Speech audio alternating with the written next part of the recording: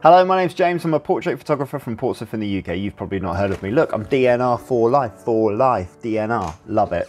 What I'm going to do today is I'm going to look at, I've had a request from people on the YouTube channel to do a more thorough Photoshop sort of run through of sort of things that I look for in Photoshop. And Photoshop's a tool in photography. It's not the answer to problems. I always like to think of it as a tool that I use to enhance photos that are already good. Photoshop is something, it kind of like can save a poor photo, but it can't make a poor photo great. It can make a good photo great, which is a really cool thing to do. And it's just the same as everything that we used to do back in the day in the darkroom, except with more possibilities. And the possibilities that we have with Photoshop are really, really cool. So I'm just going to show you some of the tools that I use sort of day to day.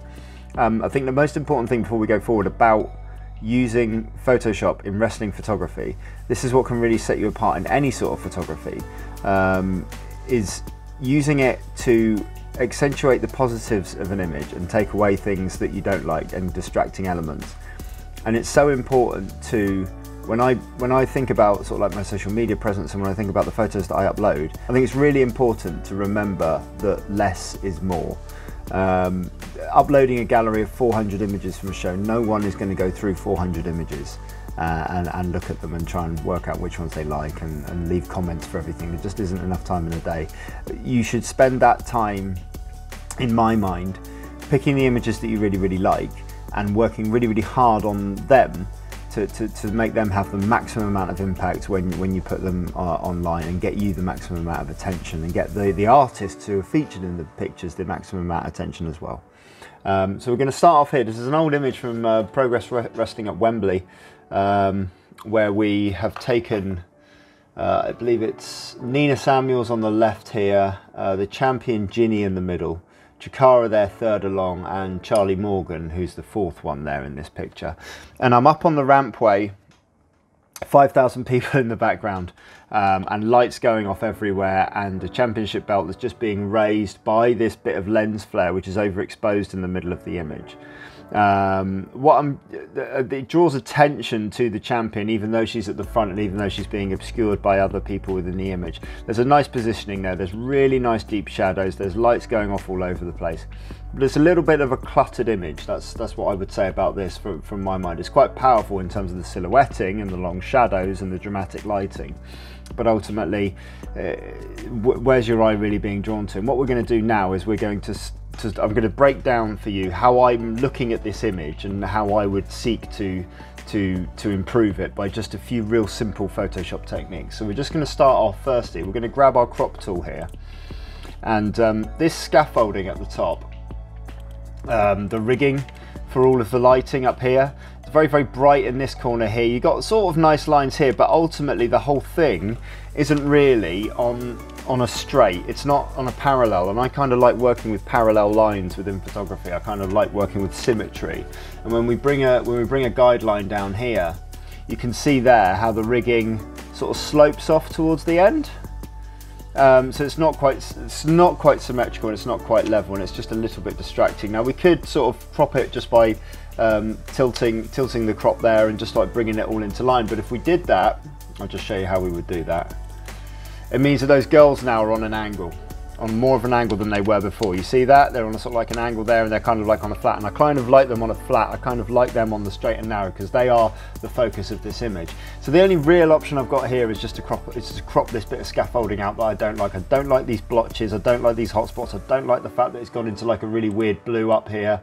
I don't like the fact that it's just distracting my eye away from this subject here. Remember, the subject that I want to draw the eye and the attention to is the silhouettes of the four people in the foreground and the leading lines from their shadows going in to those silhouettes. So we're just going to grab our crop tool and just crop that out now, just like this, which gives us a much longer image, if that makes sense. So just below that line there, and there we go. Now that's been cropped out, and it's now not distracting us. We're now got our eyes drawn more into the detail and the subject matter of the image there. Just going into the right hand side here, on this side of the image here. If we just go in a little bit closer, you can see these little fire exit signs, which are super useful and super amazing and really cool. In the event of emergency, they will save lives, but for the purpose of photography, we're just going to lose those. So I'm just going to grab my spot healing brush tool. It's a real simple one, and it should just, by giving, I always give it a little bit of a feathered edge if I can, just bringing that in there, but just cropping and just placing my healing brush just over that there with a soft edge should, there we go, should just give us a nice clean sort of removal of that spot. So that's now gone. The other one up here we can just get rid of again, just with the spot healing brush. That's gone. This guy's, looks like a security guard with something in here. It's either a reflection off of someone's head or something like that. Again, just a little bit distracting. That can go. These little spots here can go. Someone's bought a tablet there. You see that? Someone's literally photographing that with a tablet. There you go, I think. And then just a few extra fans here. If the fans aren't all lit up, then you kind of want all of the fans to balance out into the background there, and these little hot spots are just a little bit distracting. So although this guy here has got really good eye contact with me, he's checking out what I'm doing there. Look at him. Wow. We're just going to lose him here. Again, just with the spot healing brush, just dragging it around there until we just get rid of him nice and evenly there. Perfect. So if we can go back a few stages and just sort of so you can see the difference there. Those are the little high spots there. They've now just been removed on that side there. Coming over onto this side, just seeing any sort of distracting elements on this side. There's sort of like almost looks like a star alignment there of different stars. So we're just going to get rid of those again, just with the spot healing brush. Those four can just go. That one shouldn't affect that beam of light. I want to keep those straight edge beams of light. And then we just want to get rid of all of this in here. And again, just using the spot healing brush, that just gets rid of that there. Perfect. There's a little element here just by Nina's arm there. Can you see that? This little element here by Nina's arm, that's going to have to go as well. So in this instance, because it's longer and because it goes into this area of the light here, I've got my patch tool here. So I'm just going to circle this with a patch. And again, my patch is on a very light feather. I'm going to try and not go into Nina's arm, because otherwise we'll get a different result. And we're just going to drag the patch there to the area that we want to mimic, and it should give us a clean mimic there. Just get rid of that little person's face. So the patch tool again, it's another way of doing a similar thing to the spot removal tool. Each of these you'll find with Photoshop, but Photoshop is ultimately, it's the metaphor of there's 99 different ways to skin a cat, or whatever that metaphor is, but there's loads of different ways to do things in Photoshop. It's just whichever ones you grow up and feel comfortable with when you start using them, really. On Jinny's dress down here, we can see a little bit of lens flare. It's slightly out of place.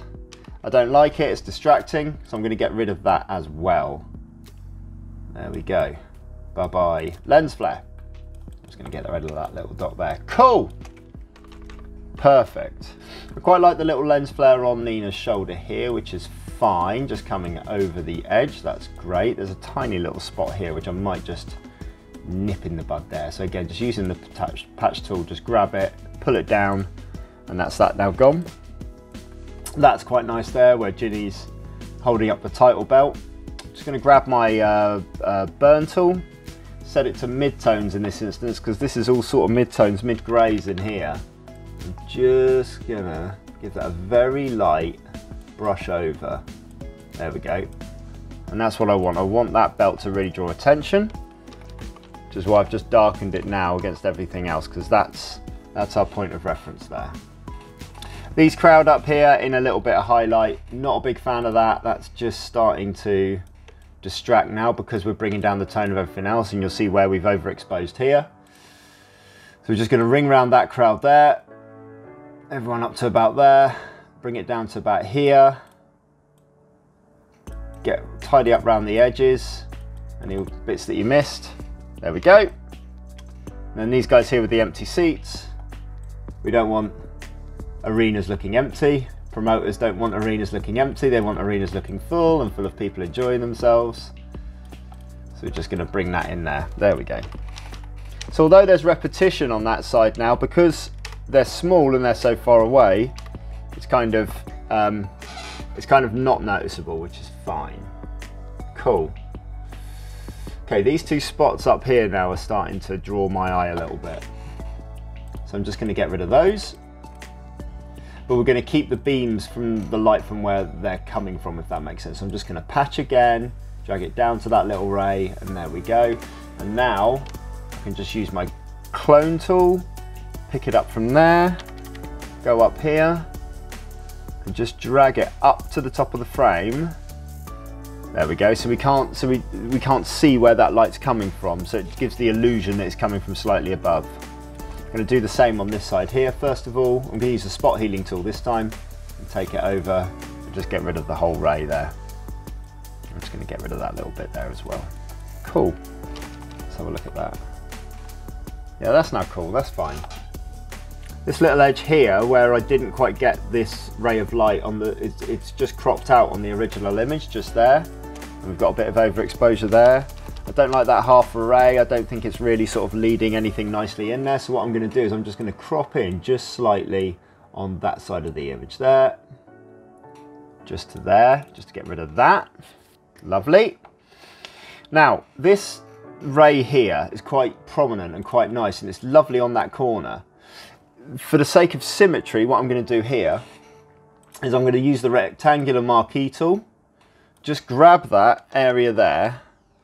And I'm just going to Control C, Control V gives me another layer, and that layer is just that marqueed area there. Drag it over to the other corner, Control T, right click on the grid, flip horizontal, and now I've got that ray on the other side, but obviously it looks rubbish because it's very, very dark on this side, very, very light on this side. So we're going to go over here, find that area. Remember, we're working on the top layer here. I'm going to grab my eraser tool, reduce the opacity, and give myself a nice light feather on the edge of the brush so that when I start to remove it, it goes away very gently and very slightly. So we start to see what's underneath. There we are. Cool. That's blended that in now. To the other side. There we go. And now that framing has got real symmetry going on there with the rays on either side. These little modifications, just making little changes, just to draw your attention to different parts of the image. Now, where I've cropped in here, this light is now in highlight. The light reflecting off of one of the lights here. So I'm just going to go around there and drag that into.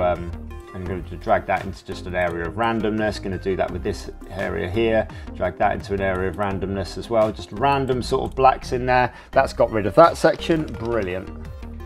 Now, around Nina's heel here is a couple of red lines there. These are markers for the crew and for the talent to show them where to go.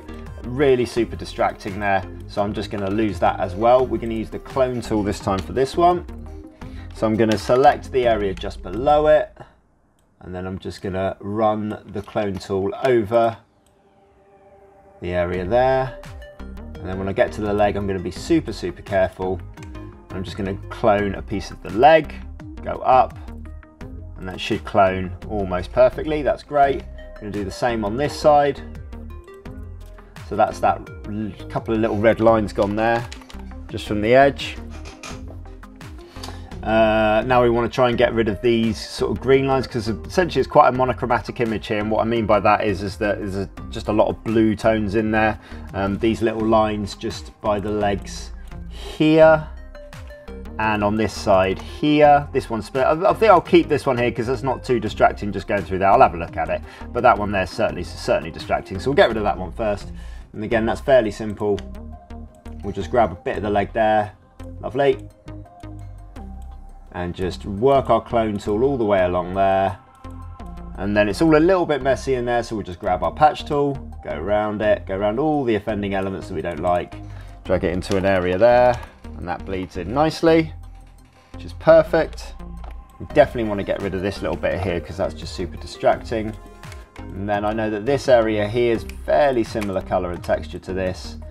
It's going to be much easier to work with because I've got more to work with until I start going into leg. And that will just get rid of that there nicely. We'll bring a nice clean line of leg in here. I'm sorry about this, Nina. There we go. Then you've got this whole section here which can pretty much be cloned. Now what we can do here, just around the leg I'm going to be careful first. There we go. Now what I can do is I can left click here, hold down my shift key and just left click at the end, and we should, with any luck, have a nice straight line. Now that floor is clean. Just looking at the hands there, as we go into a little bit of detail here, see that little, that's a highlight from the ring coming in. It's just annoying me a little bit, so I'm just going to get rid of that as well. Again, clone tool, grab Jinny's dress and just very gently just go around there, grab a little bit of extra arm there, grab it down, so that's now gone. This one looks a little tricky. I'm just going to grab Nina's leg there, up to there, and then we can clone just from above there and just get that tidied up just around there. That's nice. Lovely. So that's now gone.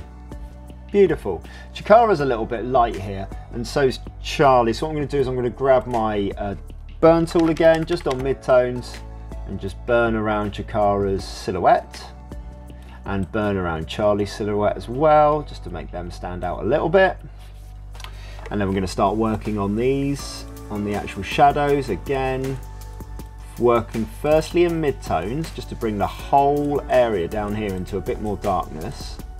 And then I'm going to switch this up to the shadows range. So now my burn tool is only looking at areas that are darker than mid. And it's only picking up on those shadows as I work it through.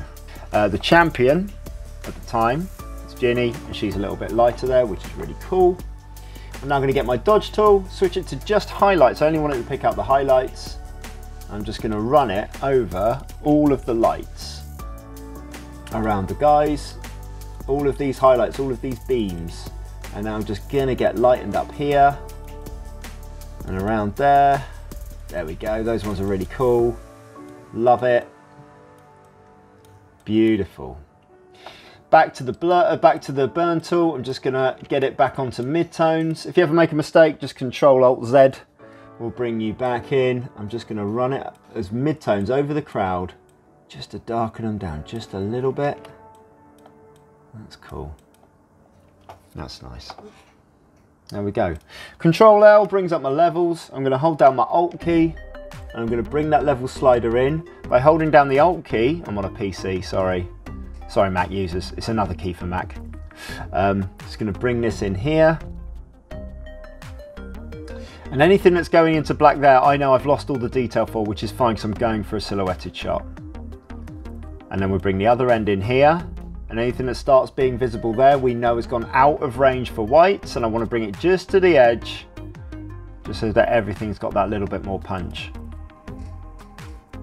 I can then work with filtered software and things like that I've got to sort of give myself a natural vignette around the edge. But ultimately what we've done here is we've tried to create an image that is just a little bit tidier, a little bit neater, and has a little bit more impact there for the workers. And I think it's worthwhile, after working on your show, if you have to get, you have to fulfill your contractual obligations, you have to get your images to your promoters, which is great.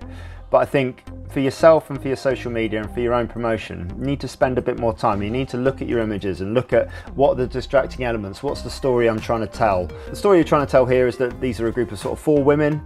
There's a clear leader amongst those, there's a clear champion. They're in a big arena, it's a big time thing, and they're on their way to do something quite dramatic and imposing. And if I can help that just by bringing out some of the highlights, bringing out some of the darker tones, and just really tidying that image up and drawing attention, that's storytelling, and that's what adds value to a promotion and certainly adds value to your work.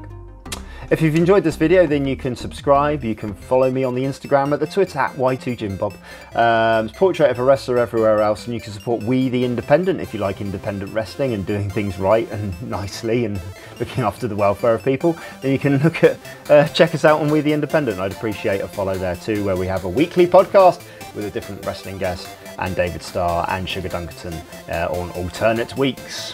Thanks very much, all the best.